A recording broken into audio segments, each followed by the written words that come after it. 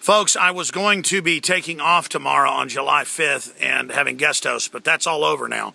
So much has happened the last few days on the government of Egypt stepping up and saying we're not going to let a globalist-backed Al-Qaeda Muslim extremist group crucify Christians around the presidential palace.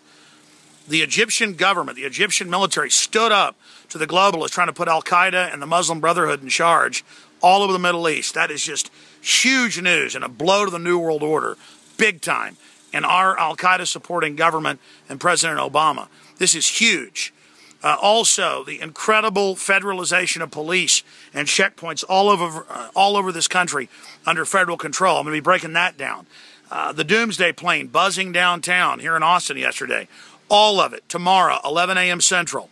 Infowars.com/show for the free video and audio feeds.